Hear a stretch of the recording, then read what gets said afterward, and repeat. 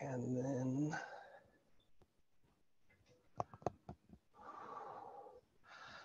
all right. As I was telling folks, I tried to give this presentation or similar presentation last year. Did not go well, but I've learned a whole lot more about iNaturalist since then. And so I can speak with more authority on the situation. And hopefully my typo here is the only mistake that I'll have in the whole program here. So Ed said I should have a outline. So talk about some early Coleopterists. I find entomology inseparable from the history of entomology. So I like to add a little bit there. Beetle collection's important to Texas. A little shout out to Karl Stephan of Latimer County, Oklahoma. And we'll get into more of the iNaturalist explosion of observational data, discussion of BugGuide and iNaturalist, distribution of beetles and peoples, and iNat numbers versus Ed's Beetle Diversity estimations, and how to go small. So if I say Ed anywhere through this talk, it's going to be Ed Riley. So one of the first entomologists, probably the first entomologist to come through parts of Texas was Thomas Say in the Long Expedition. And there's a really fascinating book by another entomologist, Howard Ensign Evans, who's a hymenopterist, and he was in Colorado and Kansas for a while, which is where the Long Expedition passed through. They had engineer cantonment, I believe, on the Missouri River, where they overwintered, and that's considered the first biodiversity survey in North America. And then the next year they headed out, hit Pikes Peak, came through the Panhandle and ended at Fort Smith in Arkansas. Really fascinating. The first, not just the first entomologist, but the first scientific expedition, the Lewis and Clark expedition, was more explorers. And so the Long expedition, named after the Stephan Long, the leader of the expedition. And so Thomas Say here was part of that. And he's mostly known for Coleoptera, although there's the Say's flycatcher is named for him. Next survey through Texas that had folks collecting beetles and other insects was the Mexican United States Boundary Commission. Texas became a part of the Union in 1848, and one of the expedition members is buried in the cemetery at Santa Ana there. And the beetles from this expedition, along from the Pacific Ocean to the Boca Chica mouth of the Rio Grande, a lot of those were sent to LeConte.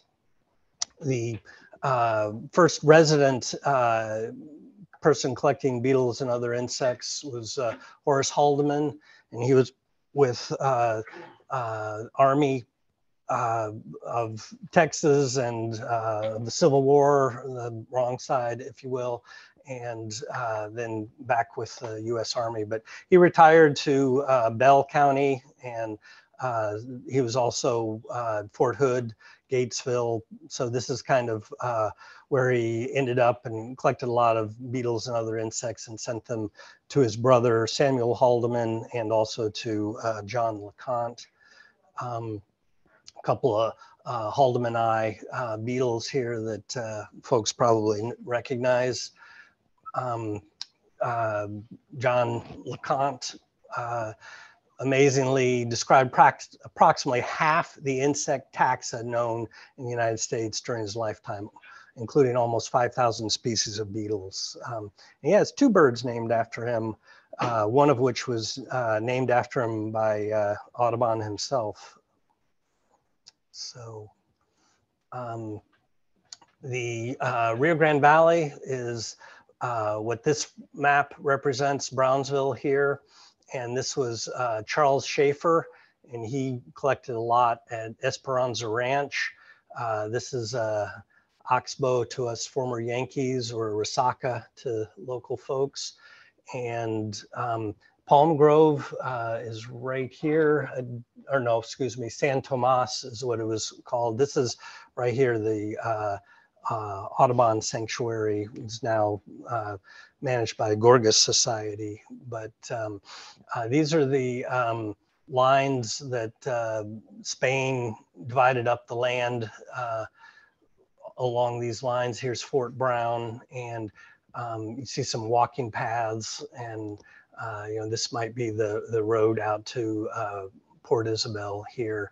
And so when Charles came down in the early 1900s, the only way to get to southmost Texas was either taking a steamship from Galveston to Port Isabel here on the coast, or taking a stagecoach down from Corpus Christi. So he made 3 or 4, I don't know if he made 5 trips. He made a number of trips, and he collected widely in terms of beetle families. Out of 26 families, he collected and described them himself. And one of the more interesting beetles is this Brentid here, a primitive weevil.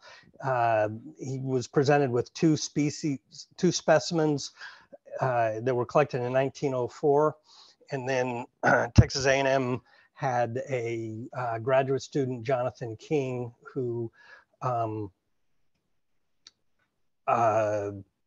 had a graduate project to look at beetle diversity of the Rio Grande Valley, and we collected 2 more specimens. And I think this species, correct me if I'm wrong, known from 4 specimens collected about 100 years apart. All right, I'm gonna escape out of this real quick because I'm not seeing more folks, see if anybody's trying to get in here.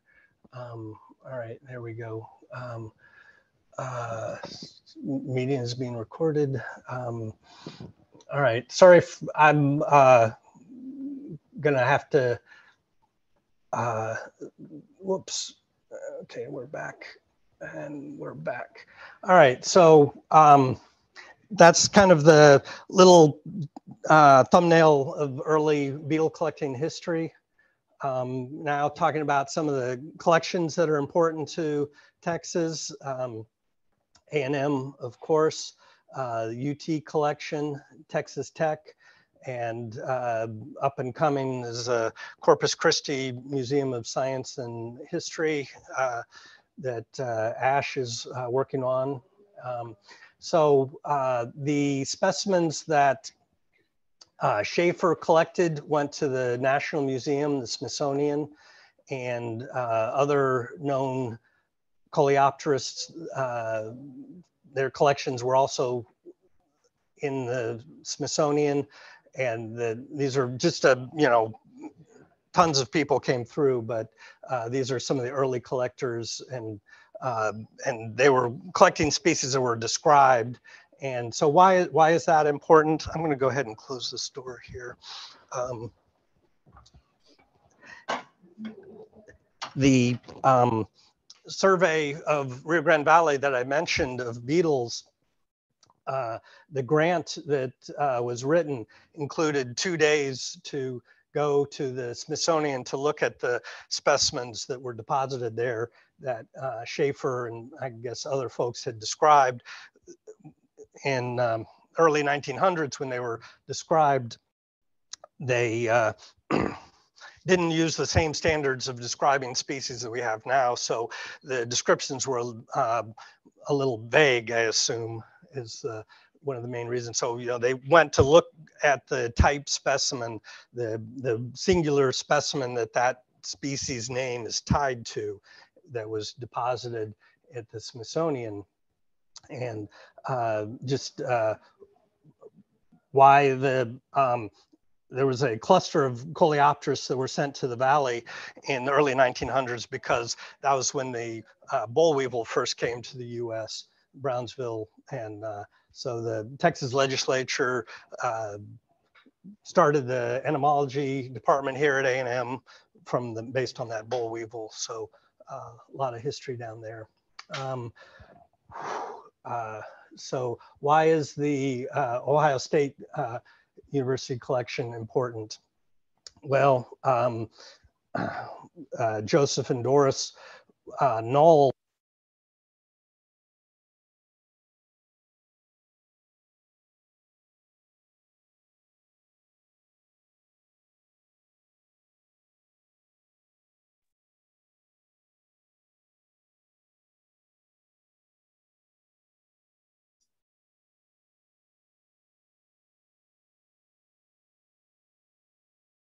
Mike, we can't hear you anymore.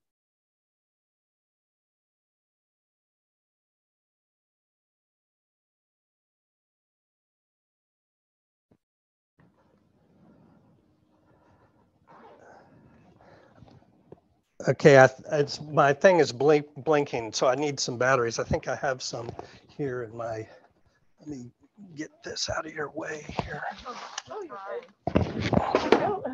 Whoa, that would have.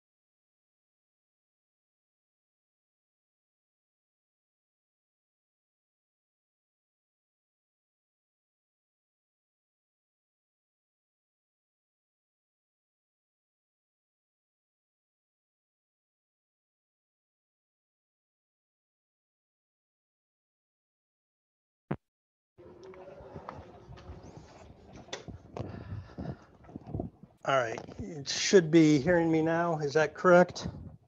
Correct. All right, thank you. So I was just talking about early collecting. Ohio State has a lot of specimens, surprisingly rich in beetles from the Southwest due to the Knowles collecting activities before the highway system was established. And a lot of Knowles type specimens went to the Field Museum. The surrounding collections around Texas are important.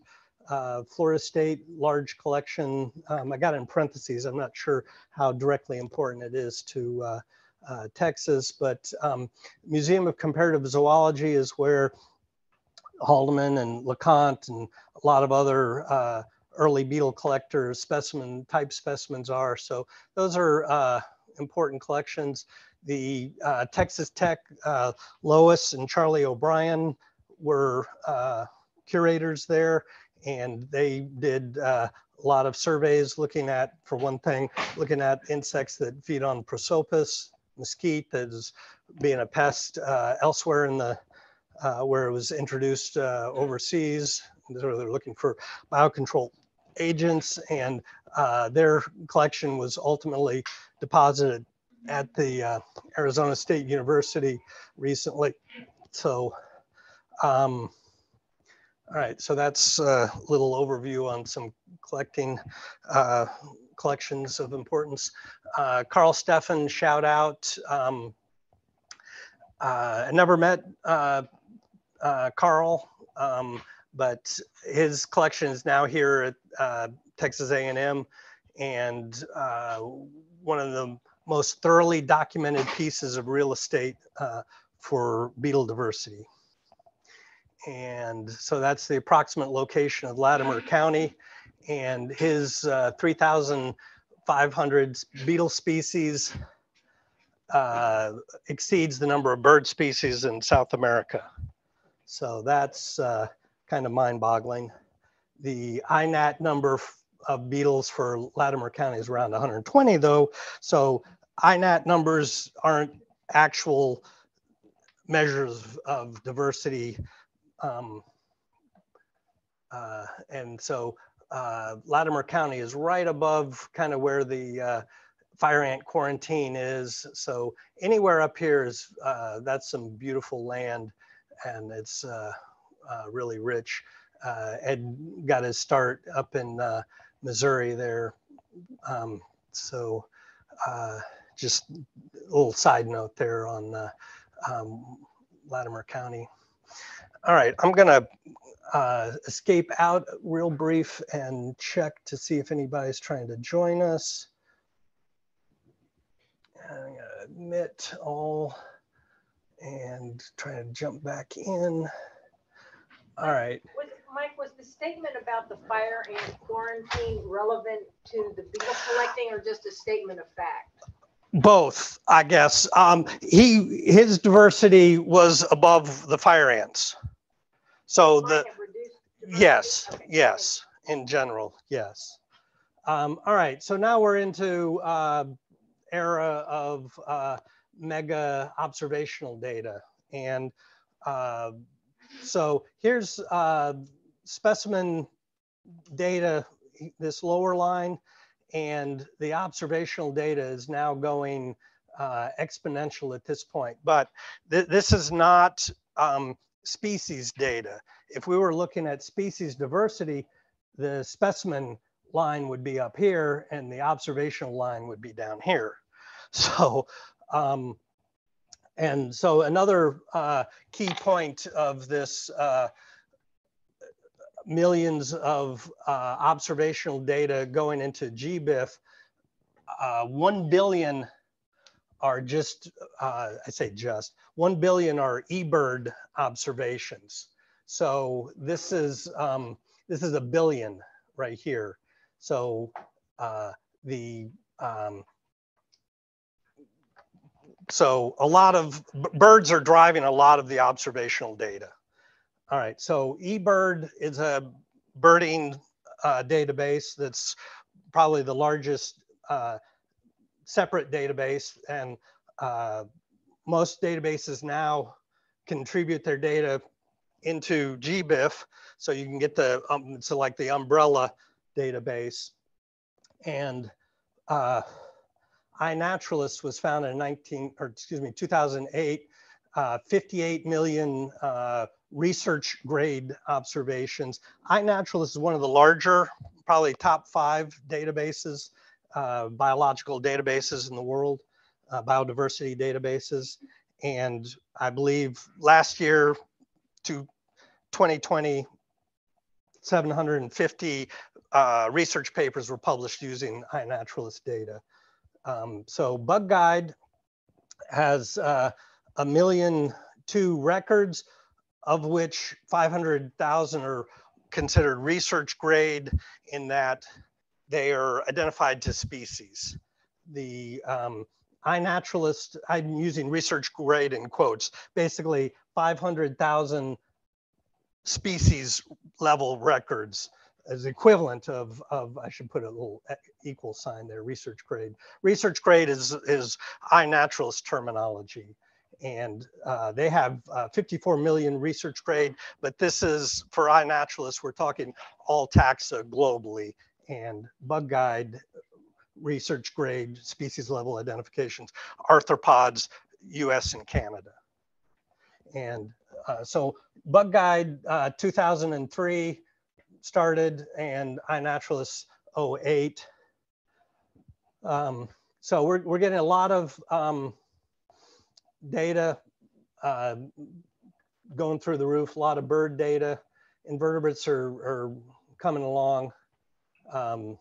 Observations, this is not species, this is observations. So there can be a lot of common species mixed in there. All right, so just over 2,000 databases from around the world. Most databases, data sets have less than 2 million records. And so I use GBIF a lot. So here's Texas A&M insect collection records. that have been entered into GBIF. And this isn't all the record, all the specimens that they have are not, have not been retroactively collected the label data. At one time, Ed had 22 student workers cranking away on the keyboards, retroactively collecting label data and entering it into a database that was then shared with GBIF. So somewhere up here, growing particularly, I think it's somewhere last 3 decades, it's really taken off. So a little heavy on Mexico and Texas and surrounding states, but obviously a global collection here on this floor of this building here. So these are just what I'm using when I'm identifying stuff and checking, cross-checking if necessary. And this little red, all these arrows could go both ways, but the red one here is because when the iNaturalist gets to research grade, they go into GBIF.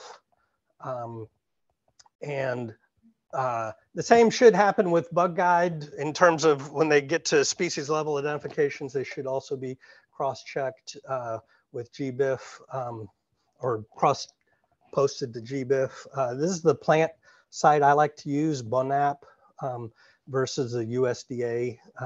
USDA is good for checking taxonomy issues and such, but I like the mapping of BONAP here.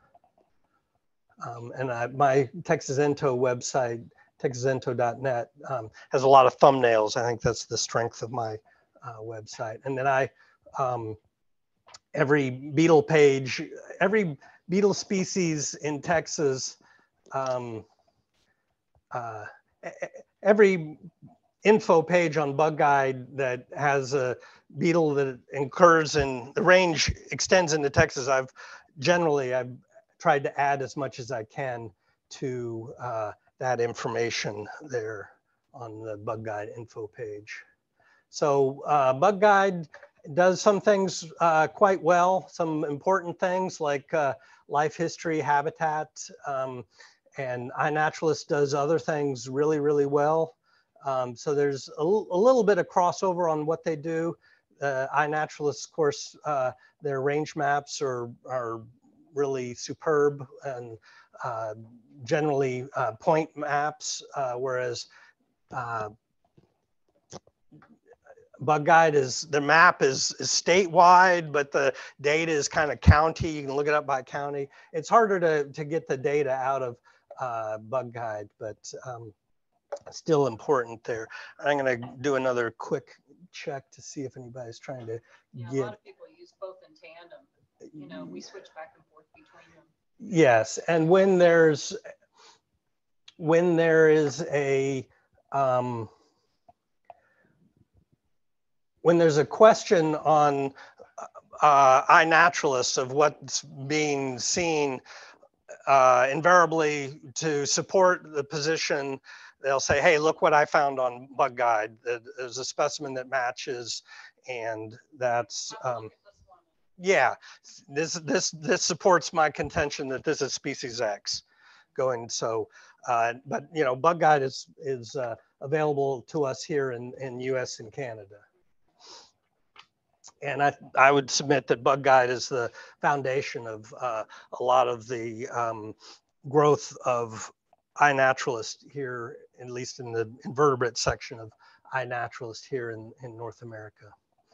So just a little early history of BugGuide. Started in 2003 by this gentleman here, Troy Bartlett, excuse me, and now it's run by John Van Dyke at Iowa State as professor, and Mike Boone established the mapping system here. So it became more than, shortly after it was established in 2003, it was transferred to Iowa State in 2006.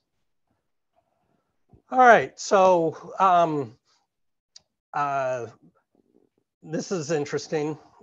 so these are the years here going back to 2014, and the photographs per month per year, and they're kind of tightly clustered. And when I did this talk last month, I hadn't added in 2020, and there was at that point there was no drop off in photos added to BugGuide, but I just last few days I added in 2022, and we can see some drop off here, and it's bringing up the bottom of the stack coming through the fall and winter months.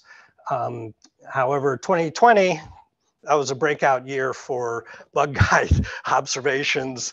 Go COVID. So I don't know if this is COVID fatigue down here in 2022 or what, you know. Yeah, so it'll, you know, I don't want to say it'll be interesting to see, but, you know, we'll have to wait and see if the subsequent years are equally down a little bit. But BugGuide still will always have great photos and great information, and will still be a bedrock resource in my estimation. So just a little single graph from my thesis, looking at insects available to golden cheek warbler in western Travis County, surveying the arboreal arthropods on 4 main trees the warbler forages on. And the interesting thing, in contrast to the peak here midsummer, we have peak of arboreal arthropods earlier April, May, there, March, April, May. So this is when the birds come and nest. This is golden cheek warbler prime nesting habitat or season, and every bird, almost every terrestrial bird feeds their young caterpillars. So insects are integral to birds, which gets back to some bird observation data there. So we do see a peak here in iNaturalist data, but that's kind of semi-artificial in that there's a big push for is it the BioBlitz? City Nature Challenge, and I guess that's global. So you can see the There's a pollinator BioBlitz in October, but that's usually a lot less. yeah. Yeah, that's just yeah. Oh, that's true. That's true. So these heartbeat palpitations here. This is the daily. So this is the weekend effect here. They have a little so 400 million or not 400, 4 million monthly per month records here at the peak. So you can see there's because the peak in the summer months in the northern hemisphere, there's a northern hemisphere bias of iNaturalist data. So this was last year's last year's 2021 year in review, and so this is the 30 million records global, all taxa. Half of those 16 million of the 30 million are research grade. They're identified to species. So these records out here don't make it into GBIF, and our only RG research grade do. The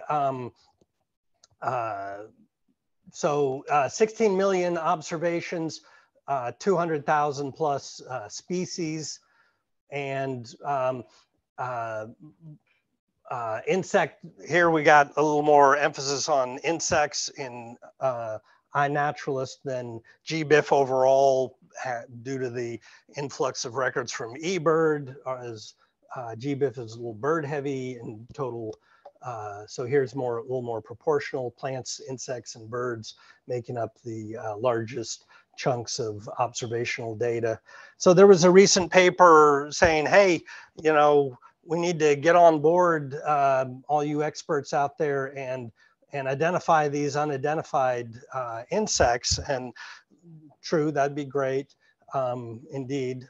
But the algorithms in iNaturalist are, and algorithms I'm talking about are they suggest an identification, CVS, computer vision system, I believe is the acronym.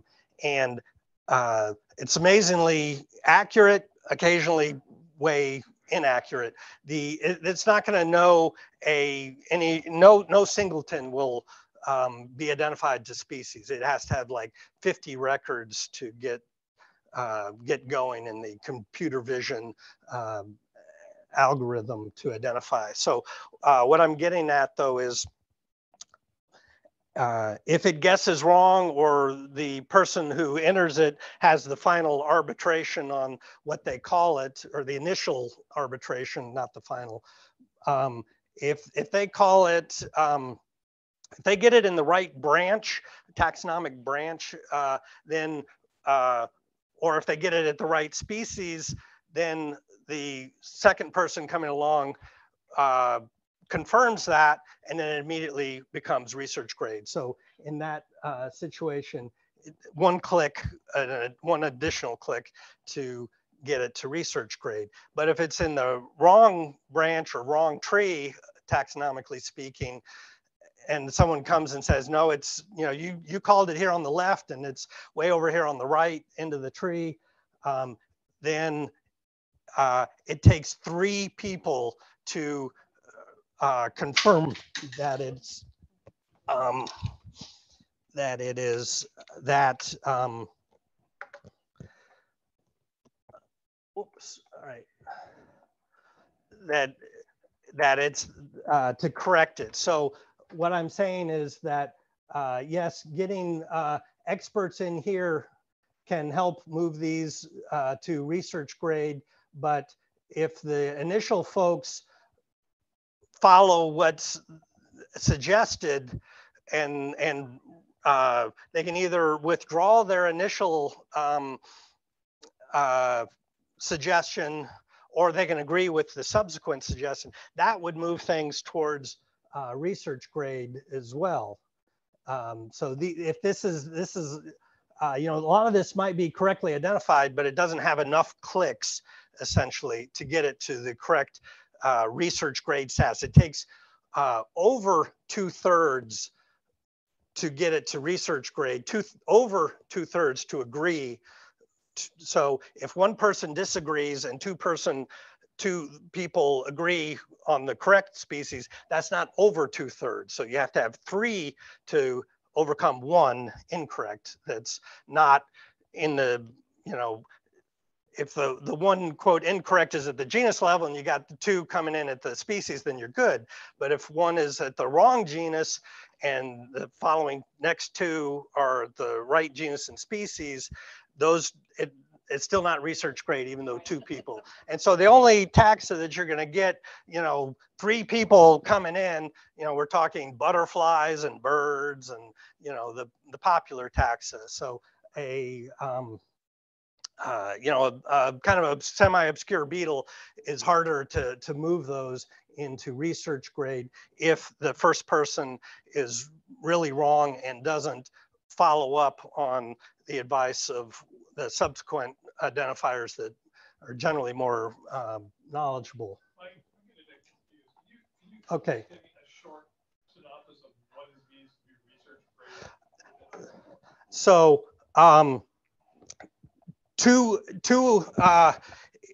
Danaeus, if I say it's Danaeus plexibus, the next person says Danaeus plexibus, that's research grade, because that's 2 out of 2. So that's more than 2/3.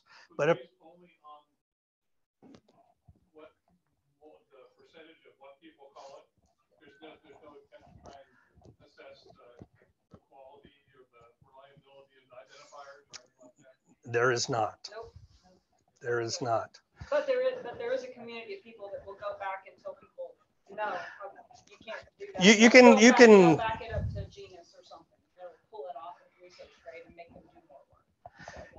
you can message them, but sometimes they're on to, they're trying to get, all the, they're trying to get their numbers up. And so they're not looking backwards, they're going forwards. And so identifications can get mired in the casual or needs ID or down here instead of the research grade. Research grade, it has to have species level identification. Yes. And it has to have 2/3 or greater than 2/3. Greater than 2/3. Saying one particular identification. Yes. So that's a and so if No the other criteria. no other criteria. And sometimes genus you can get to that by genus too. There's a little box that you check if you can't, there are some species. That's just confusing people. We won't go on that. but I'll do just one more. If someone is in the wrong genus and someone agrees with that, then it takes 4 to overcome those 2. So even 3 correct isn't even enough if there's 2 wrong. So it's not just incumbent, in my mind, on the experts to do their bit. I'm calling out the folks contributing the data to go back and look at what you're entering. And, iNat is not infallible. I mean, really, there's a lot of bad IDs in there. I'm going through this right now, and I've been through it several species. I mean, a handful where I thought I really knew that species. I ID all this stuff. Other people thought they knew it. So we got a lot of IDs like that. And then somebody comes through who knows more than we do. And it's all changed. I'm going through this with prairie sunflower, a very common plant. I've found out that what I've been calling that all these years is not prairie sunflower. It's cucumber leaf sunflower. Yeah, so that's going back through hundreds of IDs that I have made, and right now I'm just pulling them off because I'm saying I really don't know anything about so there's shortcomings, and if a beetle or any insect on BugGuide, someone says, hey, it's Danaus plexippus, and it doesn't get moved to that image doesn't get moved to that species page, even though it's been identified, it's still not research grade. So there's the databases have these shortcomings. So you remember the exponential increasing number of observations. Well, iNaturalist loves pointing that out. But this is, you have to dig a little bit deeper to get to some of the, their peak in a newly added, not newly described, but new species newly added to iNaturalist actually peaked in May 2019, about 200 new species added per day back then. So now we're down to here, maybe hopefully a plateau and not a decline, but we're at like 70 new species per day. So this is global, all species, all taxa, and so you can see a little timeline here on the bottom here. So it's a just 1% of the more than 1.7 million folks registered iNaturalist account for more than 60% of the platform's observations. And you're saying, oh, Mike, I can't ever get to 1% of anything. Well, not so true. This is November last year. There was 17,000 iNat beetle observers in Texas. And so the top 20%, not top 1% is 200 beetle observers, and the 270th observer observed 37 species. So very low bar to get to 1%, because there's so many people that the platform is very popular. So you have a lot of people, entering 5 insects, and they may be mostly doing birds, and there's not a bird, here's a bug here, I'm gonna add that in. So this is just data for the top, a demonstration of what 1% of beetle observers means. That, it's going to be a higher number for butterfly observers because more people observe butterflies. So 37 beetles. If you do three new beetles a month in a year, you're in the 1% there. All right, so let's talk about biogeography, something I'm not really an expert on, but have thoughts on the topic. How are species distributed? Age-old question. I don't know. Is biogeography still a topic taught in university level and not so much? it's a one lecture or something maybe, No, Mike, it is. Okay, I'm getting. Was that you, Dr. Legal? Yeah, that was me. All right. So yeah, I'm joking a little bit. But it's a fascinating topic, as you will see. Whoops. So are they distributed by ecoregions, temperature, precipitation, host plants? Let's go down the list. So these are ecoregions. This is the EPA. I like the large maps. It'd be nice to have Canada and Mexico here. You do see some ecoregions are correlated with high endemism. Anyway, so the Sky Islands of Arizona, the Sonoran Desert, the Chihuahuan Desert, the Tamaulipan Thorn Scrub, Gulf Coastal Plains, South Florida Coastal Plains. So these areas do have endemism going on. Sometimes it's just the northern range of a species, but sometimes species are truly endemic to these ecoregions, South Florida, for instance. And a lot of that happens, a lot of eco-regional endemism in California, which I am totally not an expert on. But I think it's a little bit better to talk about these ecoregions as having different species abundances than actual species restricted to these ecoregions. It's probably a better way to think about it. I'm getting a nod from Ed. So here's right there's yes. So we'll talk more about those ecoregions here in a minute. So temperature, yeah, there's a lot of species that are down here, the southern coastal plains and whatnot. But there's often and some species do go across the southern U.S. But a big distributional factor is precipitation and moisture. Right, there's a lot of eastern U.S., eastern North America, southeastern U.S. So this is one of the main factors dealing with species ranges. A lot of southwestern species, a lot of eastern North American species, a lot of western North American species, et cetera, et cetera. So people, where do we like to hang out? Well, I'm going with Eastern North America and Pacific Coast here. Phoenix, that's artificial, without the, redirecting a whole river, Colorado River, you wouldn't have, I'm pointing at Phoenix. No, we're not pointing at Phoenix. There we go, Phoenix over there. Sorry about that, all my Western participants. So Phoenix, artificial, Vegas, let's call it what it is. So some of these peaks out here aren't even natural. You can, El Paso, but some of these are inflated as well. But I'm going to talk about I-35, and I don't have a I-35 map here, but Laredo, Austin, Dallas. I'm going to get up here so I can read.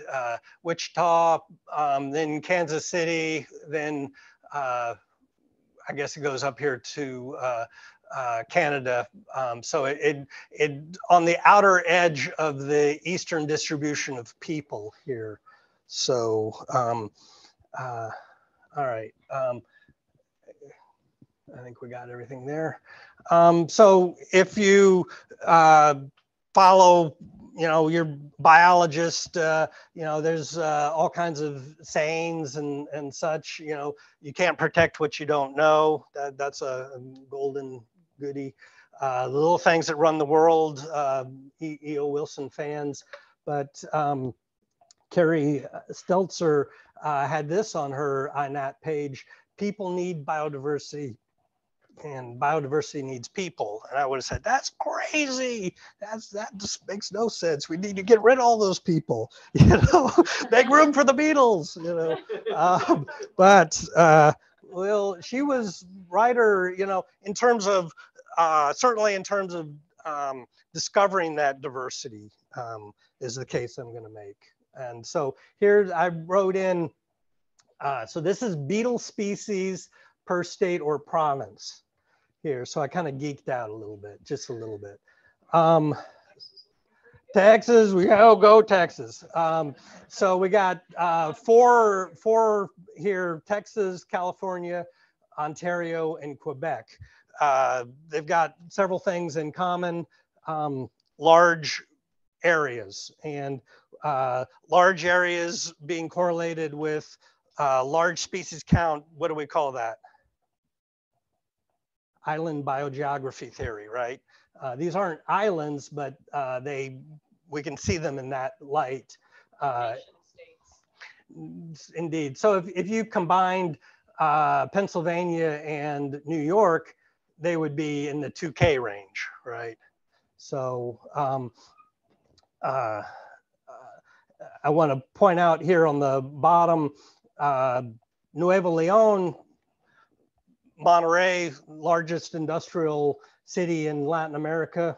And so that has, of the border states, not towns, Nuevo Leon has the most beetle species.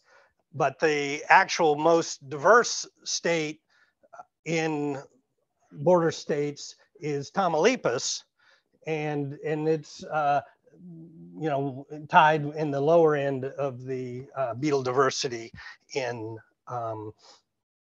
So there is in addition to the correlation of large size, large population is correlated with higher diversity in iNaturalist terms, in terms of being recorded and such. So let's see, I did the Nuevo Leon, New York. Oh yeah, so look at this is crazy. Arizona, 16K beetle species, or 1.6, I'm sorry, 1,600 beetle species, Arizona, boom, 1,600 in New York. What's the blanks going on? A lot of people in New York. They got, it's, the people are kind of concentrated there down here, and you do have Adirondacks and such. So there's open land there, but that's fascinating. And I can't speak to this exactly, but I think Arizona needs to step up their iNaturalist observations there. So here's two side by side. Ontario actually has quite a bit larger population than Quebec. Why is Quebec higher?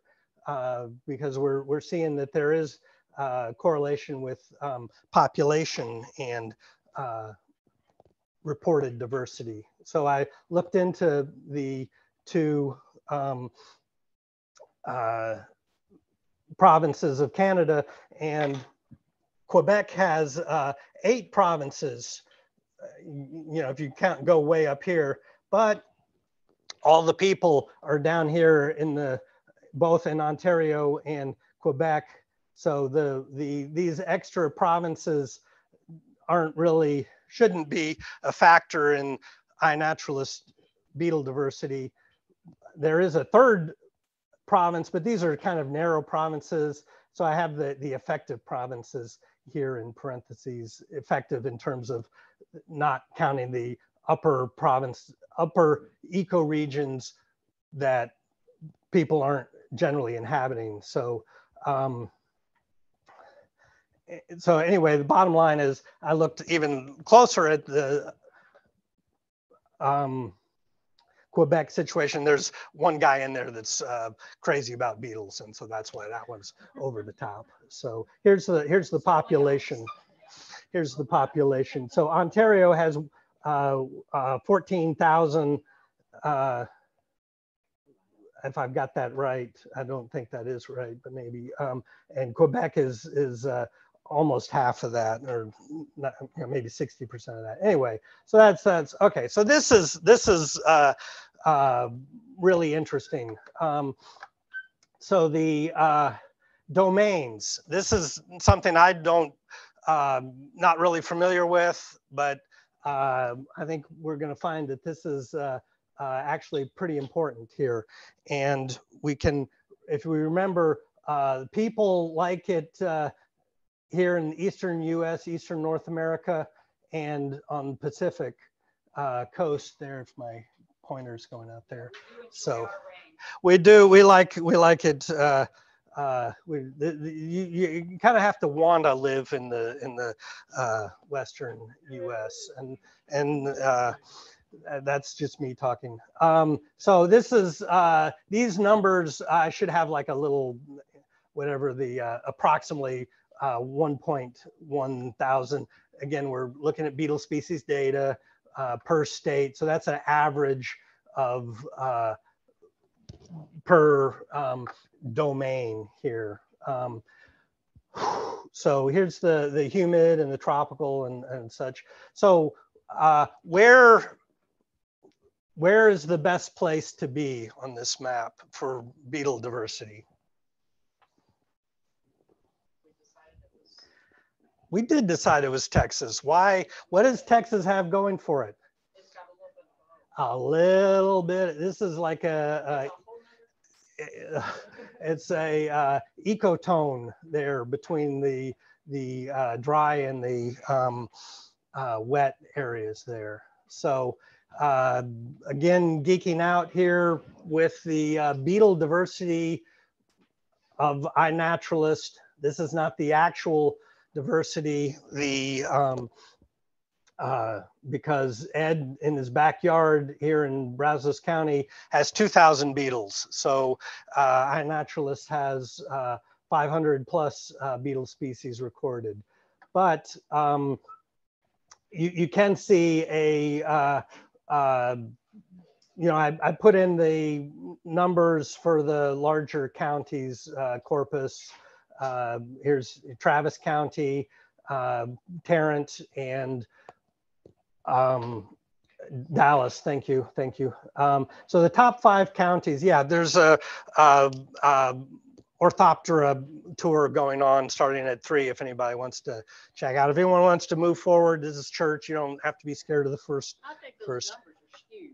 I think Tarrant County's really skewed. Why would that be skewed? Austin probably jumped up to first place when you started using. You would think that, but we'll explore that. I've given this a lot of thought here.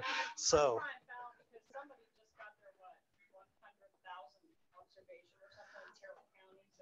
Well, the interesting thing here is a lot of interesting things, but you know, you accused me of bumping this number up here. I heard that accusation. I'm gonna Nothing wrong with that. nothing wrong with that. All right. So the interesting thing is maybe I helped Travis County along a bit, but I have contributed nothing up here in these direct counties, and the number 2 county in the state is Tarrant County. So I have through UT has had a contract with Camp Maxey, Texas National Guard camp that John Abbott was running, and so I did add some beetles here, and I've added. There's a bio research station here in Oklahoma that I've photographed some beetles, and I've done some work in, that's Latimer County there. I've done some work in Pontotoc County. There's a wonderful Nature Conservancy property there. So I've contributed a little bit in the area, but this is all organically derived, these numbers here. So let's look at these top 5 counties here. Dallas, Fort Worth, Travis, and the Rio Grande Valley here. So here's, and I got some peripheral numbers as well. So here are the top 5 counties with Latimer, which is the highest known beetle diversity in North America at 3,500. That's Karl Stephan's stomping grounds up there. Here's Tarrant County on the edge of, and Dallas on the other side of these 2 ecoregions, the Blackland Prairie and the 29 being the cross timbers here. Here's College Station and Post Oak Savannah. Here's Travis, kind of a mix of, a little influence from cross timbers to the north, and Tomaleap Thorn Scrub coming up, and Edwards Plateau. So this is ecoregion rich area. Speaking of which, Latimer County, we have a lot of east-west ecoregions, small ecoregions, and the Central Texas has a lot of longer north-south ecoregions. So the species that I'm finding here, myself and many others are finding here in Travis County, they can be the same species in Tarrant County. And so we can, say, hey, I got that, and oh, mine matches. And so, this, even though I haven't entered a single species of beetle in the Dallas-Fort Worth area, these that I did enter, and Ed's numbers here that I've photographed a little percentage of, those all help the diversity identification in Dallas-Fort Worth. So here's the Balcones fault zone. We got all these 5s and 6s and a ringer there. And then so all of this is influencing each other. They're cross-pollinating, if you will. They're in, so it's a, they're swimming in the same pool, so to speak. So even though I haven't contributed, there are great beetle folks up here that are doing great things here. Houston at 6'9". So that's interesting. I don't know that that's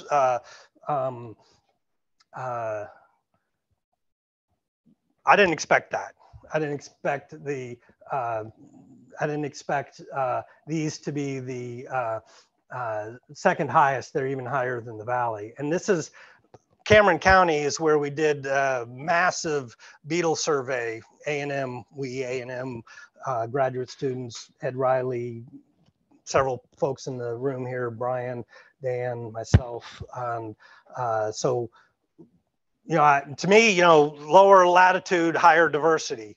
But here we are up here. So I didn't expect that. So a lot of people here, a lot of eco-regional cross-pollination, if you will, and also that ecotone.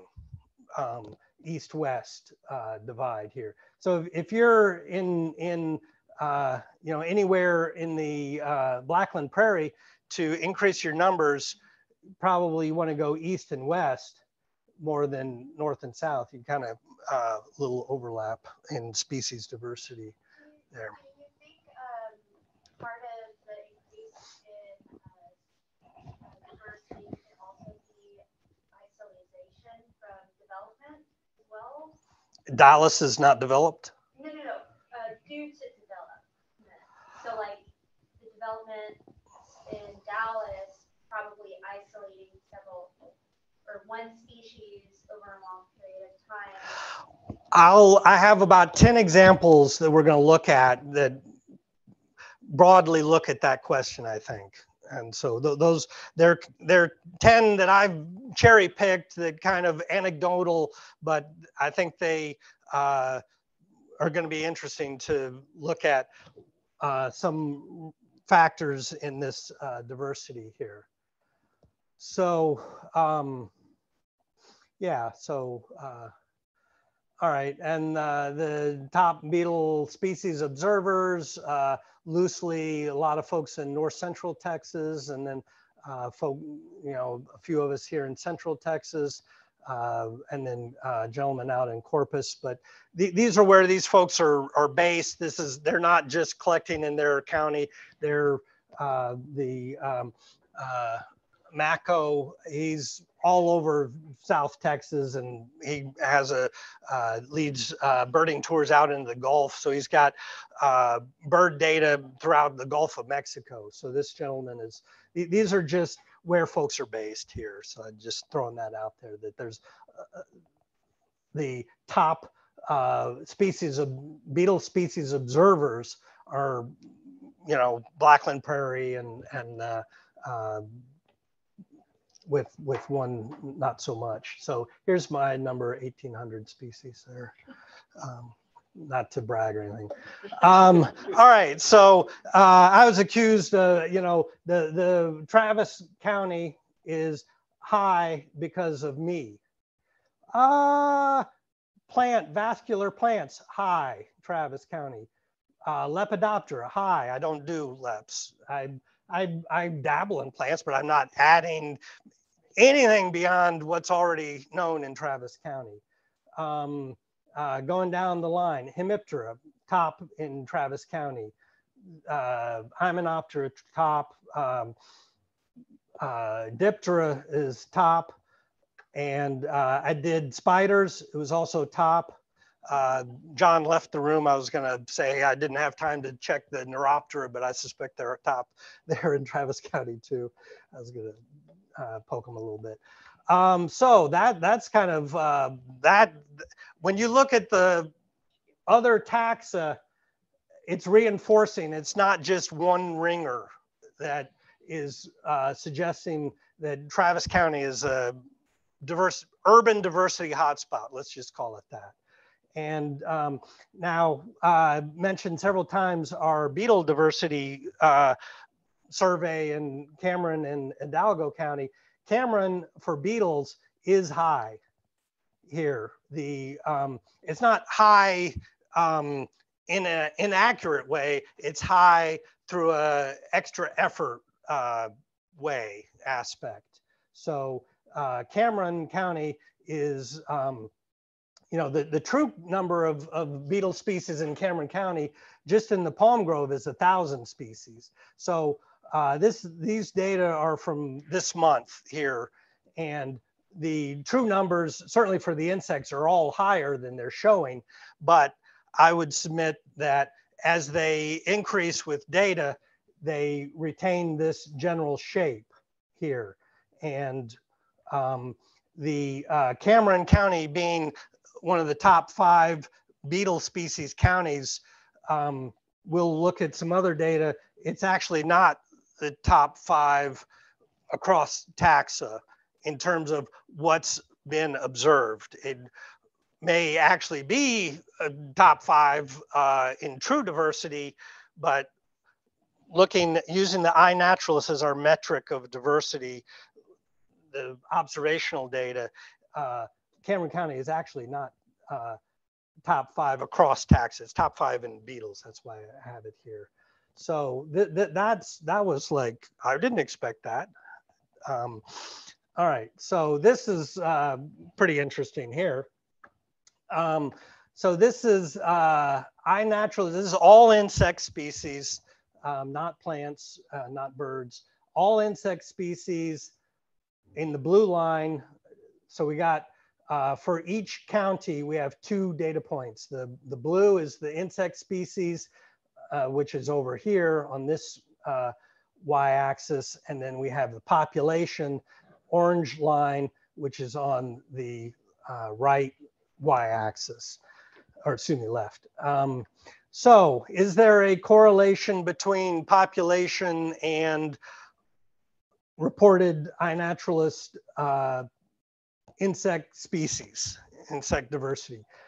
Possibly, but Uvalde has, I'm not gonna say it has zero population, but they're still at 2,000 species here.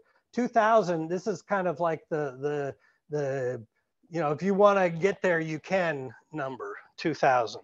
To get above 2,000, you know, a few people trying hard, they can get a county to 2,000 or maybe even one.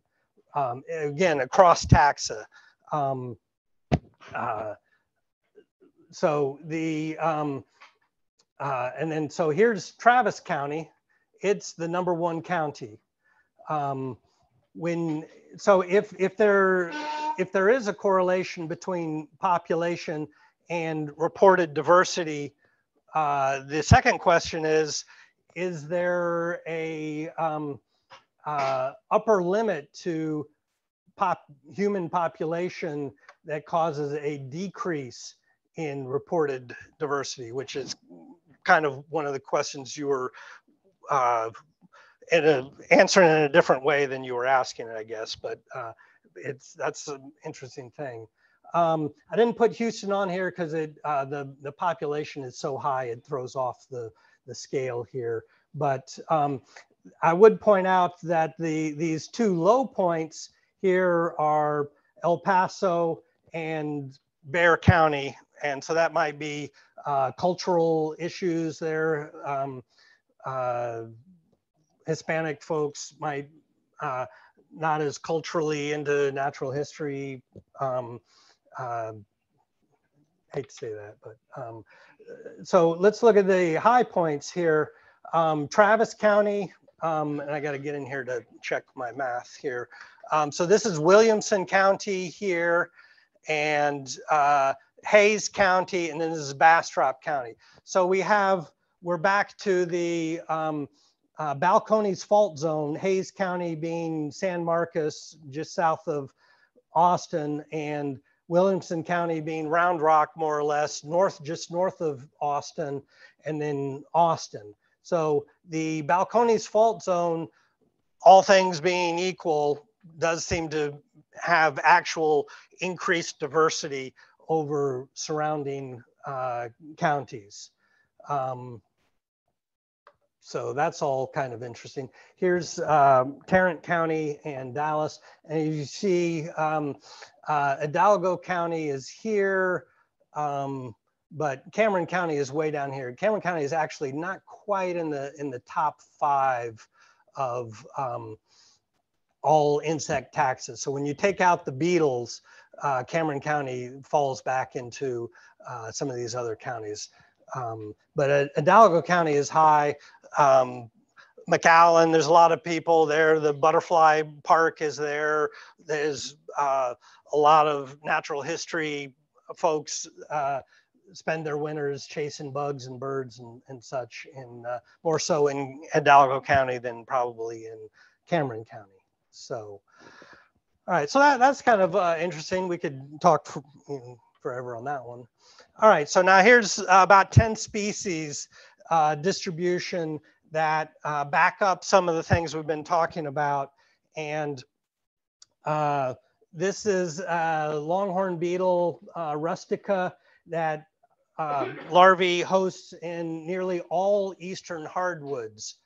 Those hardwoods extend beyond this eastern line here. The ecotone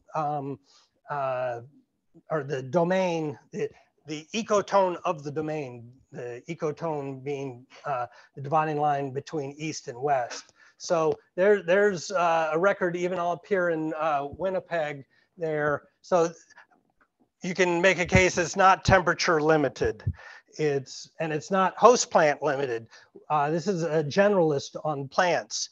It's moisture limited here. So that's example 1. Example 2, that's a good old bug there. And so our first bug was fed in dead wood. This is a generalist predator for all we know, for all I know, certainly. The Calosoma sayi, again, east-west, and there's a another, you know, we got records, whoops, way up here in Canada. And so it does not seem to be temperature as much as moisture. So we got this is just two examples of eastern species that are not limited by the food they eat or what the larvae eat or the adults eat. All right, so here's another eastern species that is most common here in Texas. That's crazy. This sort of crazy, kind of crazy. Salacacea, this feeds on willows and poplars. Willows are coast to coast. So it's not limited by its host plant, but it loves itself some blackland prairie there. You know, maybe it's the population, I don't know, but 217, sorry, Texas observations. Most of the other states, you know, kind of in the single digit number of observations. So I don't know what the Rectangularis hosts on, but again, we've got 200 plus Texas observations. Loves it some blackland prairie there. It does get west of the central Texas, the I-35 corridor, but it's most common right through there. There's a pickup in Nueces and Harris County there. So this is particularly interesting. This one probably is limited by its host plant. The one of the two host plants, oaks, that this is known from is Quercus bucklei, that is in this green counties, highlighted green counties, and you can see pretty much the same distribution of the beetle. So you can say, yeah, okay, that one's just on that host, but why is that host just in that sweet spot there, I-35 corridor? There are a couple of Rio Grande Valley records here that need further investigation, but we'll ignore those. So that's kind of interesting, right? All right, here's a species that ranges all the way up to Winnipeg. I've confirmed that, and then Ed's catalog also has Manitoba as the one county or one province, one Canadian province that this beetle occurs in. This feeds on spotted bee balm, which Monarda. So Monarda prairie plants, not restricted to the Blackland Prairie here. You know, there are people up here, but that Blackland Prairie does stop just south of the Red River. So it may be Blackland Prairie that is the main influence on this beetle's abundance. The plant is much more widely distributed, as indicated by the valid records going all the way up to Canada. I did look at the Texas A&M ample records for this beetle, and they were kind of evenly distributed through Texas here, from East Texas to West Texas there. But you know, I'm thinking Ed's rarely, if ever, has said, you know, I need to go collect some beetles. Let me go up to the Dallas Metroplex. That's where I'll get me some beetles. So the even distribution of the A&M records could be due to entomologists saying, you know, get away from those people. Let's go out in the country and collect. So the A&M is under collecting where the beetle may actually be more common. You know, again, we got millions of people here, but you know, there are people beyond the Metroplex, and there's relatively few records outside of that area. I want to briefly go back here. This inset here, this is from my thesis. We had one record from Texas oak and one record from the Central Texas live oak. And this one record from Texas oak was a upper beat. So that one beetle from live oak came from 5 meters and above. We had a long extending net to sample where the birds foraging at the tops of the trees. So that we surveyed the heck out of both the live oak and the Texas oak. We got 2 records, and that one record over 2 summers, we did 80 samples per every other weekend going out through the warbler's breeding season. So that one record correlates with what we're, you know, is almost surely that is the primary food plant, the red oak there, Buckley-eye. All right, so this is interesting, right? What do you know about this species? It's a dung beetle. Dung beetle. So we've gone past deadwood. We've gone past predator. Now we're looking at, you know, dung. What else do you know about this one? Isn't it a Onthophagus? Onthophagus, yes, sir. Gazelle, non-native. I heard that. So we got a non-native species, loves at some Edwards Plateau, you know, Blackland Prairie there. You know, that's crazy. So, you know, if you just go into the A&M collection, you know, you might not pick up on the abundance right through here. And again, it can, you know, we can say, yes, it's boosted by all those humans in there, but that, you know, that's probably not overestimated. I think that's, given the large data set, I don't have the number of beetles from Texas, but you know, this number goes up almost every day. So we got all kinds of beetle feeding. We got eastern, we got western, we got predators, we got, you know, wood feeding. Here's a beetle that feeds in mesquite seeds as larvae, and mesquite, it does extend past the I-35 corridor, so doesn't seem to be limited. I mean, it is overall limited by the host, but it's limited in addition to the host. It's also has a preference for the drier habitats than following the mesquite out into the eastern Texas here. And so here's a tenebrionid, yet another different feeding strategy, and generally detritivore, correct me if I'm wrong.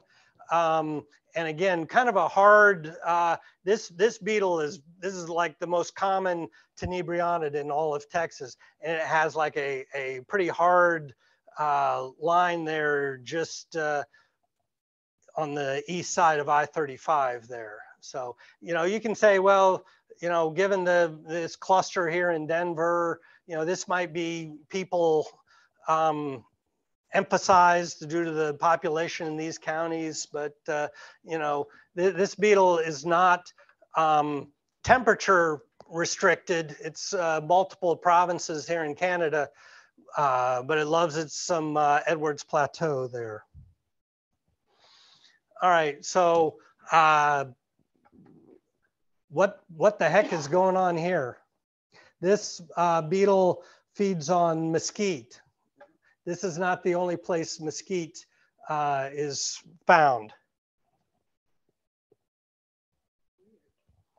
Ain't that crazy? Photographer lives there. What's that? A photographer lives there. No. I'll assure you, photographers live in Dallas too. A beetle collector lives there. This doesn't come to lights as much. You got to set traps. I talked to Clint King, and he said he collected almost all of these from bait traps or lingering funnel traps or beating. So this is a false distribution based on all these Tarrant and Dallas County folks photographing what comes into their lights or what sits on their flowers. They're not out there beating and sweeping and trapping and such. So you set out the traps and then you find some other diversity going on there, huh? Isn't that crazy? That's just amazing. That is Did you say Clint. Is the collector there? Clint King. Clint Catenatus. Really? Really. Oh my. Really. Now this is the only of all the species I've looked at, I've never seen this night and day clarification of this issue. But iNaturalist is black light centric, flower sitting centric, and what is the other? Those are the main places they're finding their bugs. So they're not rearing, they're not trapping so much.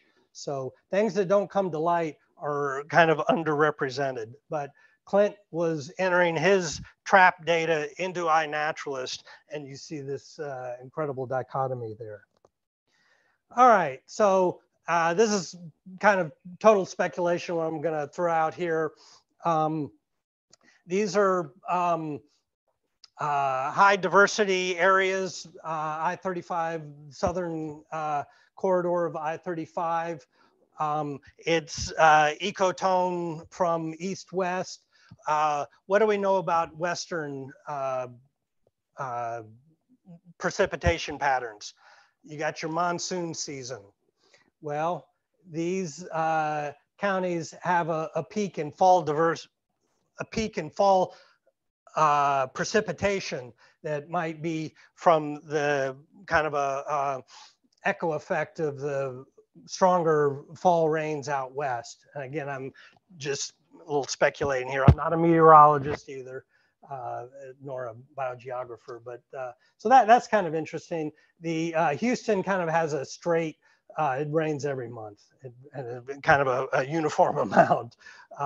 So that's kind of potential, another reason why the I-35 corridor sitting astride east and west might be have diversity due to these nice fall rains that we see there. All right, so let's compare iNaturalist data versus E.G. Riley actual data, actual diversity data. So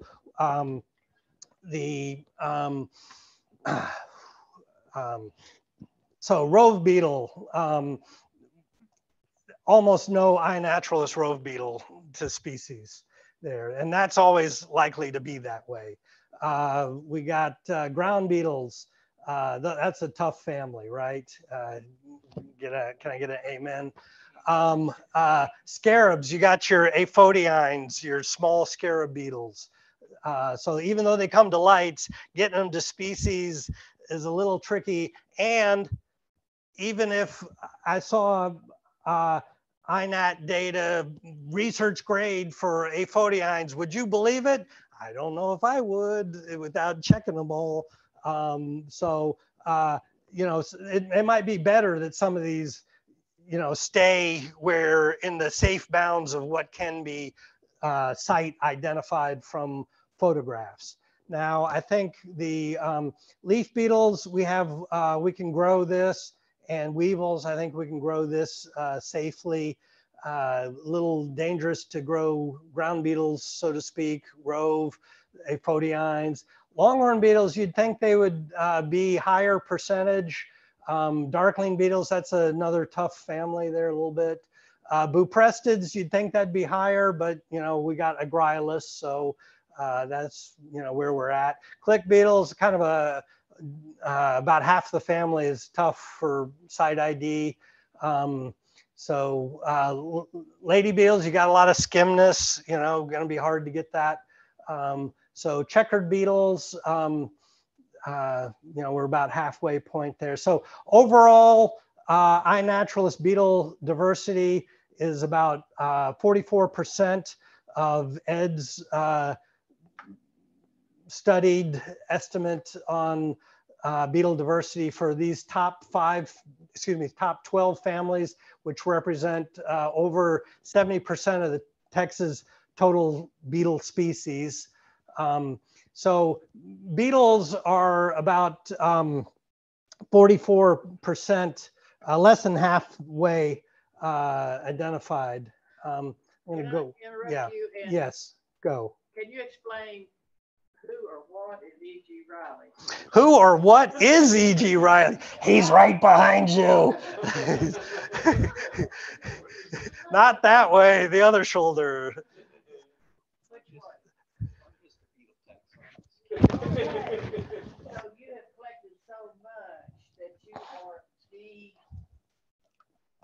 standard. Okay, that's all I needed to know. Yeah. Here, let's.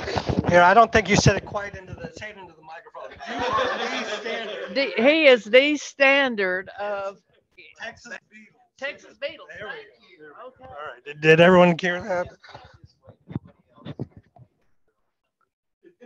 Yeah. Yeah. Your name is familiar to you now, so I have heard of you. So, gosh.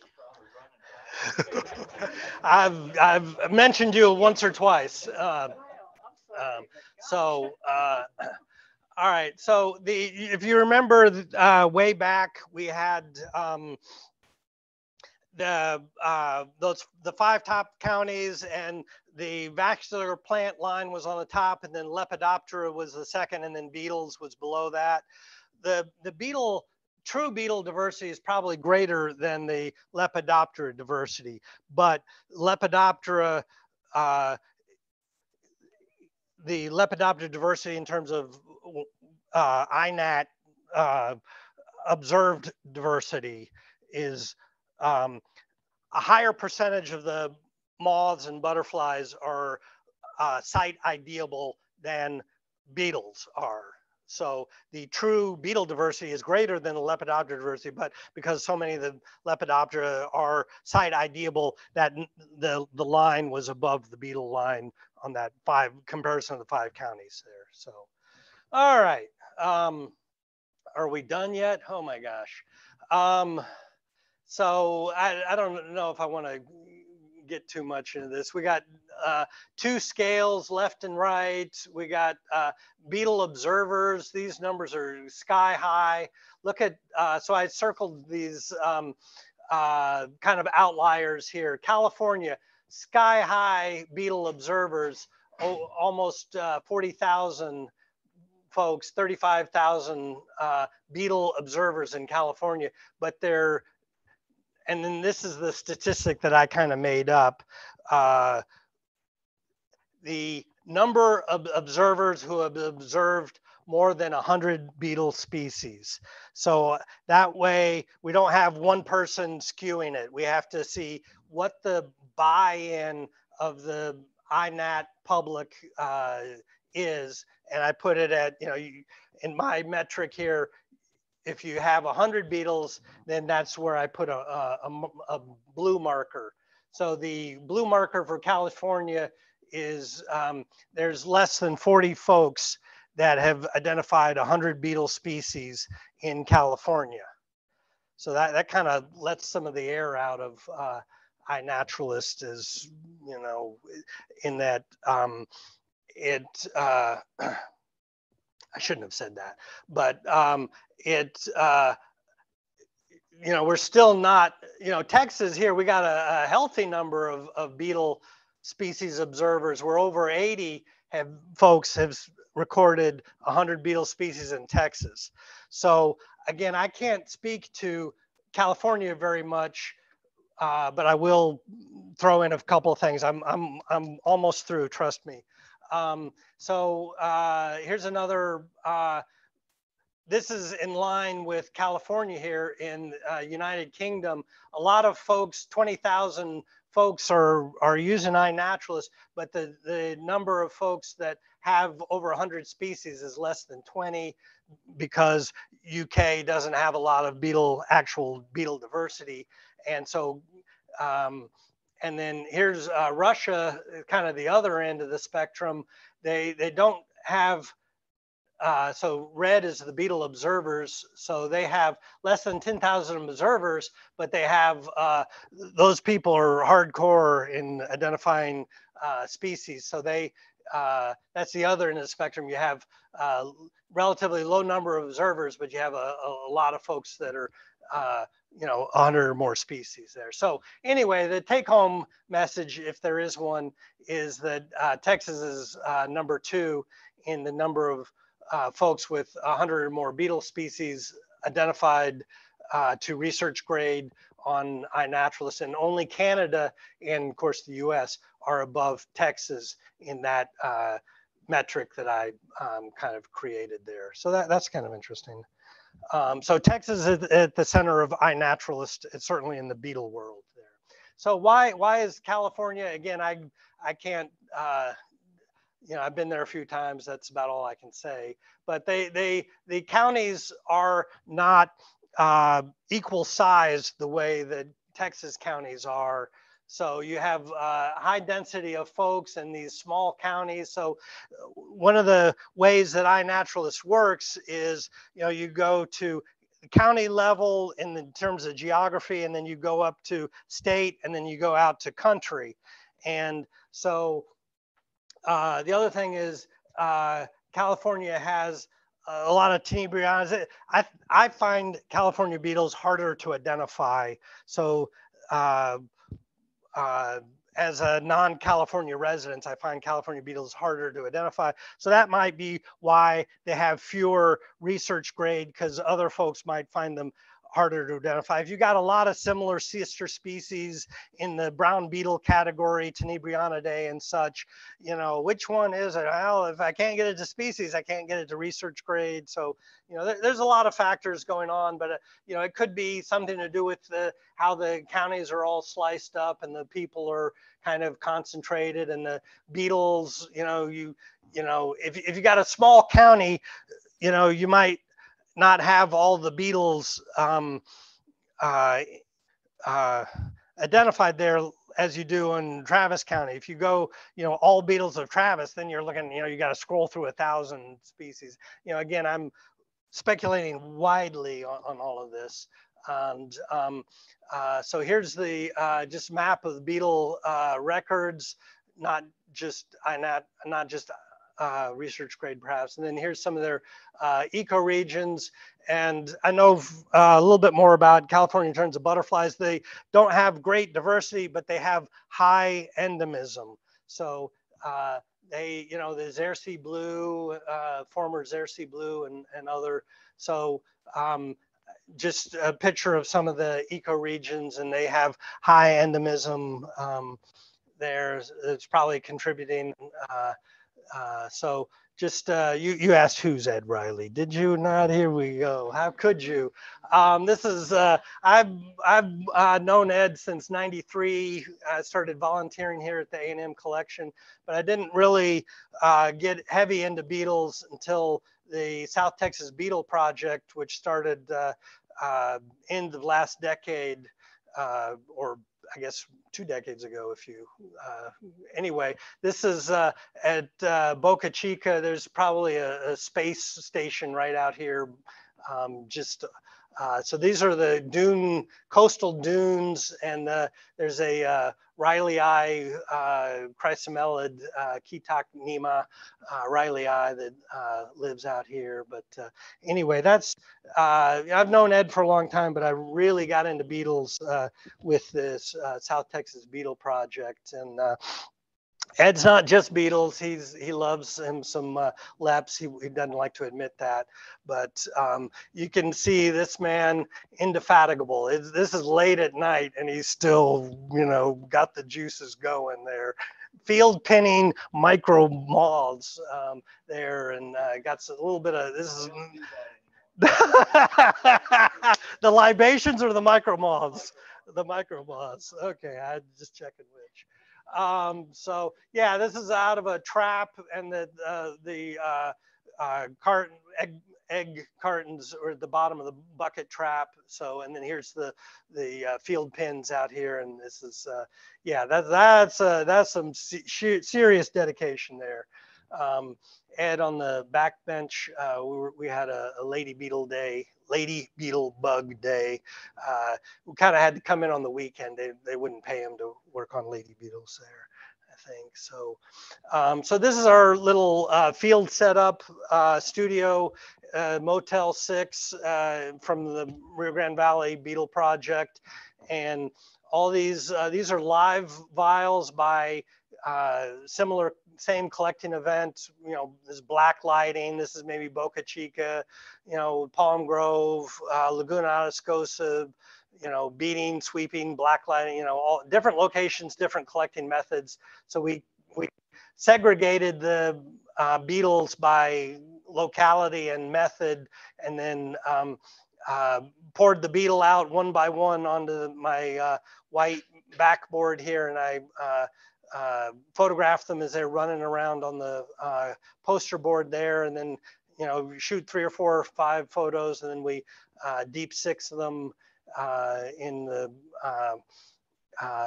before we do that, though, generally the working live vial, we let it sit on some ice to cool it down a little bit to, you know, make the beetles a little slower. But beetles, you know, you couldn't do this with flies or, you know, parasitic hymenoptera, you know, different things.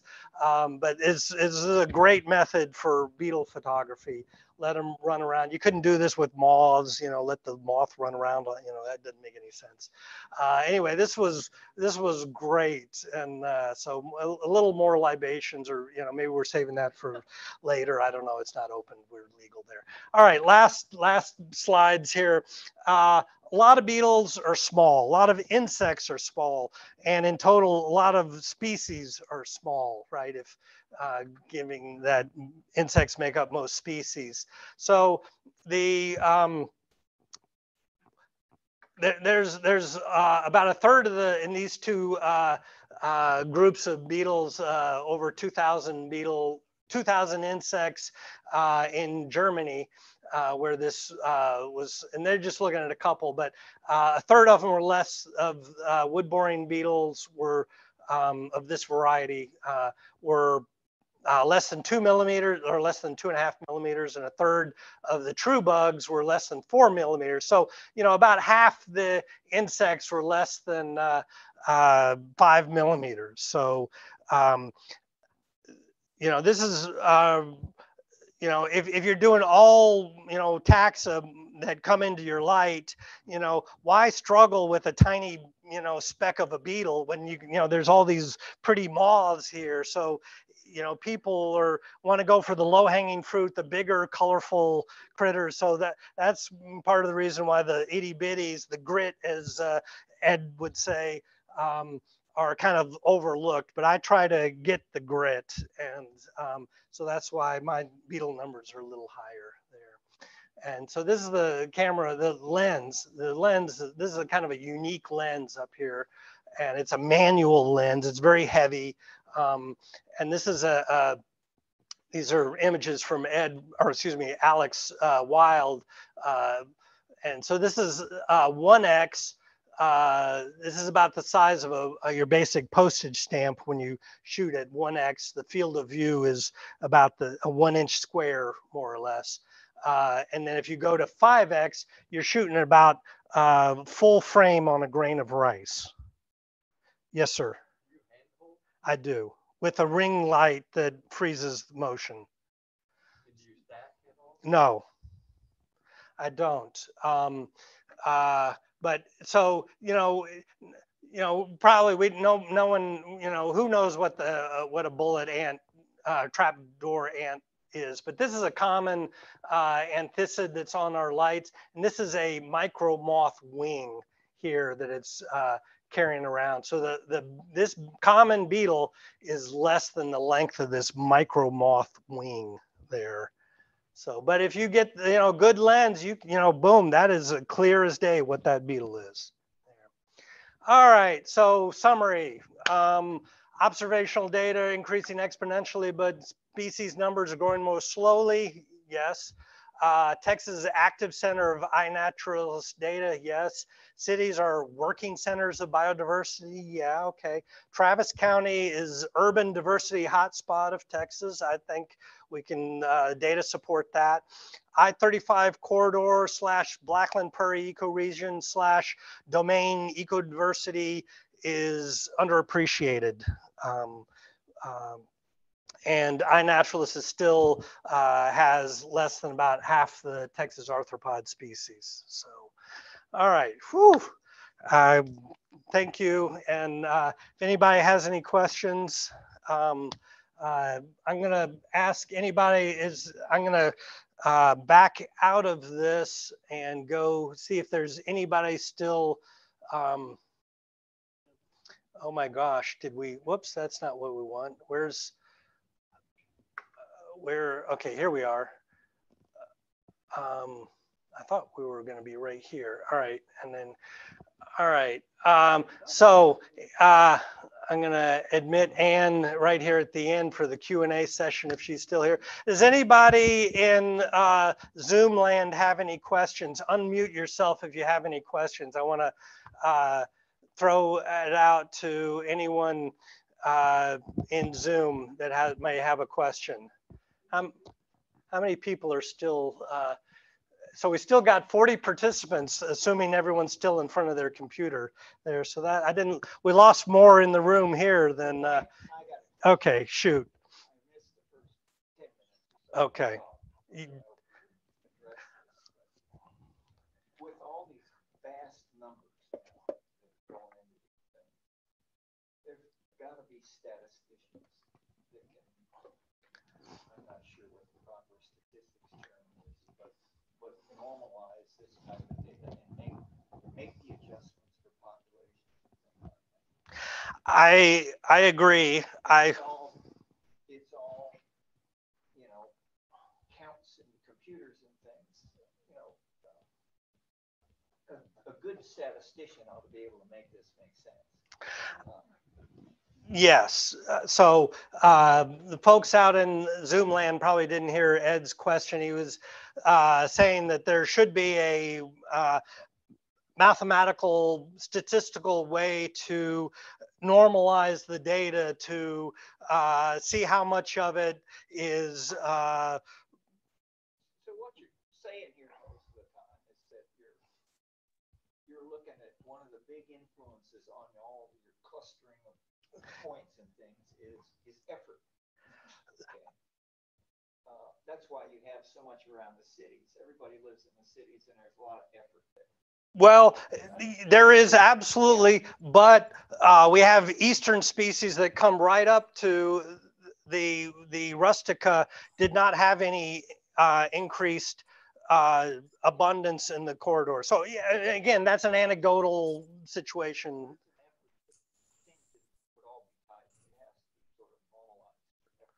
Well, there's effort is a part of it. And, I can make the counter argument as I did that, you're not going to say, hey, I need some beetles. Let me go up to Dallas and see what the actual diversity is there. I'm going to go out in the country.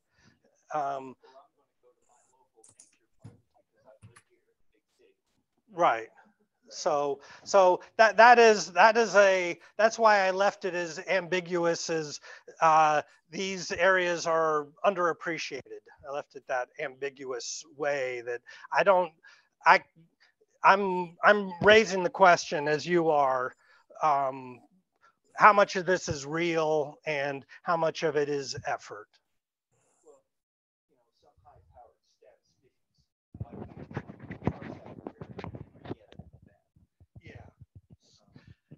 I don't think it might not even take high-powered statistician, but I don't have an answer.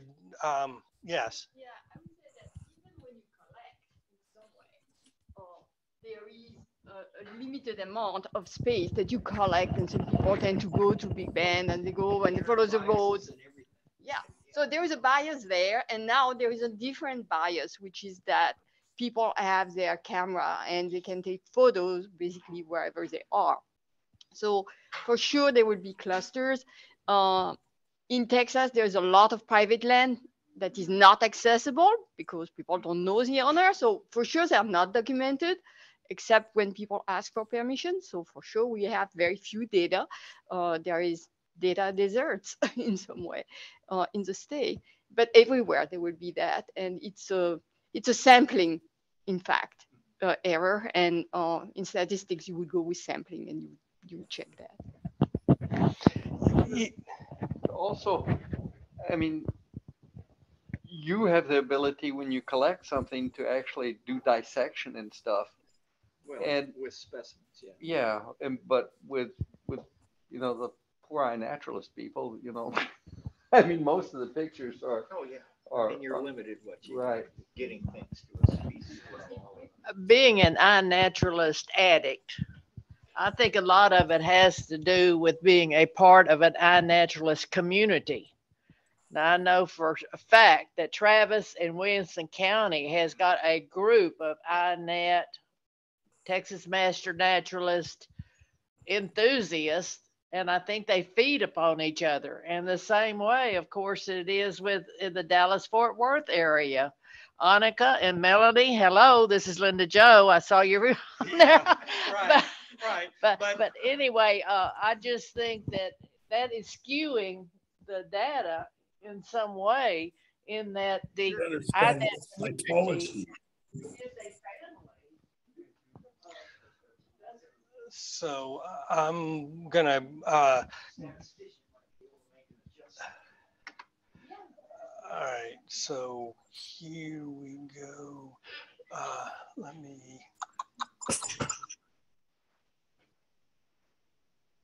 Yeah, I mean, there's back to our chrysomelid. You know, that it's almost thick right there. You know, you got Waco in there, and then you drop it into Round Rock down to San Antone. But you know, that seems, and the fact that it stops right here. I mean, there are people north of the Red River. It's hard to believe, but you know, that seems like a Blackland Prairie restricted, or not, obviously not restricted, but you know, that's the sweet spot. One record. Yes, sir. Yes. When they overlap so much, it's more. Yes. So, you know, some of this is, you know, this is evenly distributed kind of almost here. That's kind of interesting. And I love, you know, why is that plant, you know, that's not the people effort, you know, that's where that plant is. But this is presence absence, not abundance on the plant distribution there. This is presence absence and abundance. So here we have a Dallas cluster and more Central Texas cluster. Right here, there's so many clustered red records. Is the more records, the more. Correct.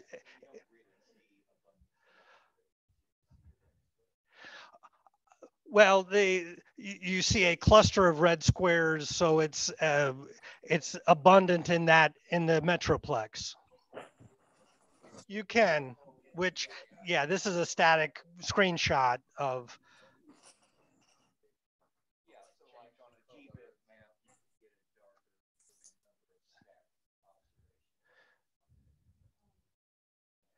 See here, there's the effort, you know, it just barely reaches I-35 here.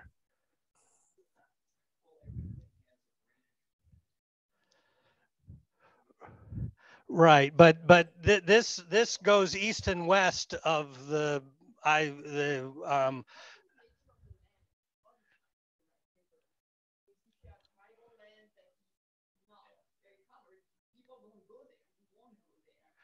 well, so here's this. I think a lot of this, you know, you can throw in the post oak and the Blackland Prairie, the parallel nature, and they stop. At least the Blackland Prairie stops just shy of the Red River. You got a little bit of post oak north of the Red River there, but that's right where that chrysomelid kind of peters out in an abundant way. It ranges all the way up to Manitoba, but it's thick on this. Yeah.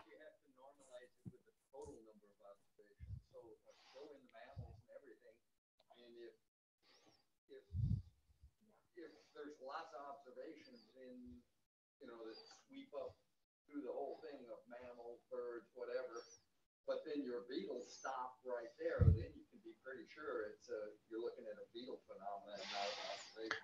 Right. Well, I don't know that I would put birds. I would do all invertebrates in a data set.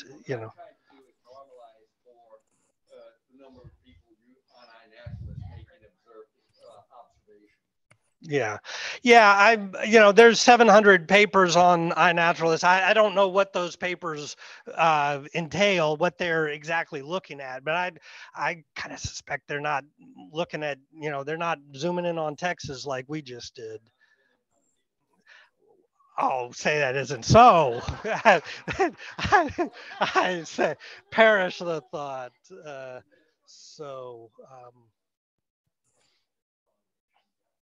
So here, this was interesting. I didn't point this out before, but this is the state. The land grant has lower number than this is like UT and this is like A&M here for New Mexico, and UT we got 1,000 plus, and A&M we got 500. The epicenter of the greatest university collection, one of the largest university collections in the country, and the iNat observations aren't through the roof the way they are more so at UT there, and then observations connected in this area have been increasing. Just from my personal. Well, all of these numbers are going up. That's why I try to date all these maps, because these numbers are going up and up. And then here again, Stillwater and Norman, Oklahoma, OU here has more than Stillwater there. I'm a little bit surprised that the Aggies aren't getting it done there. Well, I think it's population related and effort, and this is a smaller, so you can break this down on this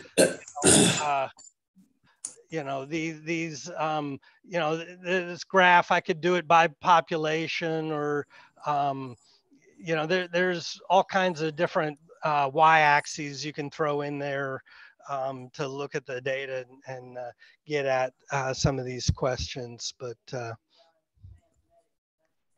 yes. So does anybody did that generate any questions out in the Zoom land? Yes, can you hear me? I can, yes, sir. I just texted you this, but I doubt if you'll ever get to this running stream of text. But J.W. Green was a naturalist. A beetle, especially the lampreyrids and the canthroids, he noted a record of the old world firefly genus Luciola in Uvalde. Have you heard of such a record? Have you seen, has anything further developed on that? Old world Lucanid? Or no, Luciola, Luciola. It's a firefly. Firefly. I cannot speak to that at all. Worth a try. Yes. Thank you.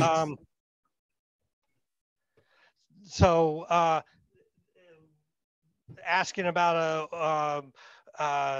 a old world beetle firefly in central Texas.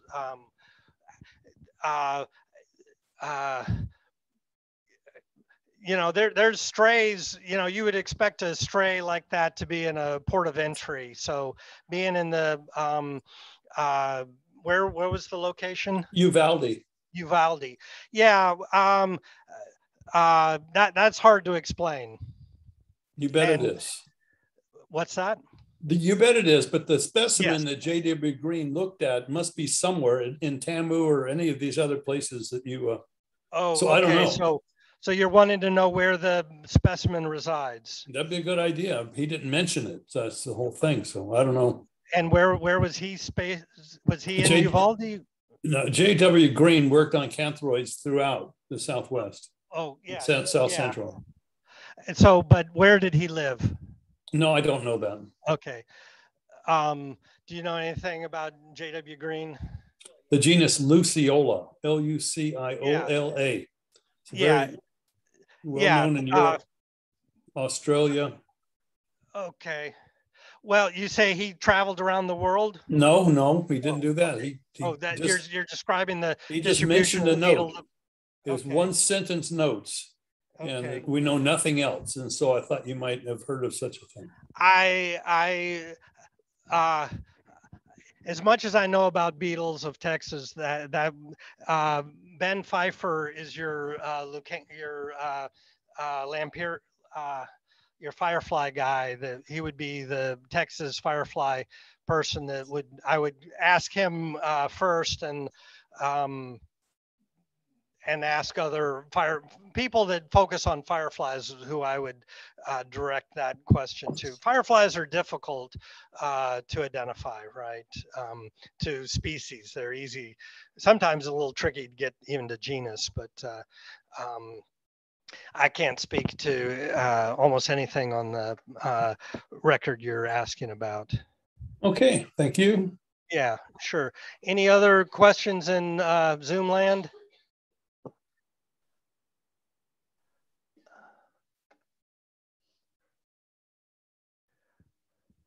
So, well, we might be coming to an end then if we don't have any more questions.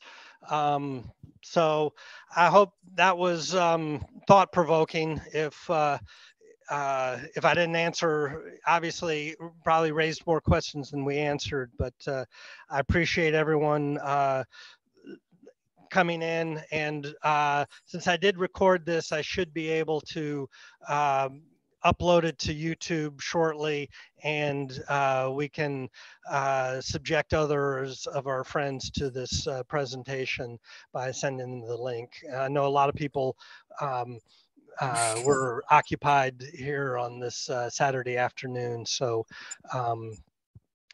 some people actually want to be subjected to this. So, all right. If that's it, we will adjourn. Thank you, everyone, for your. Thank you. A little applause there. That was so. All right. Thanks, Mike. Thanks, Mike. Take care, everyone. I appreciate folks logging in from across the country and beyond. Something to think about. Take care, everyone.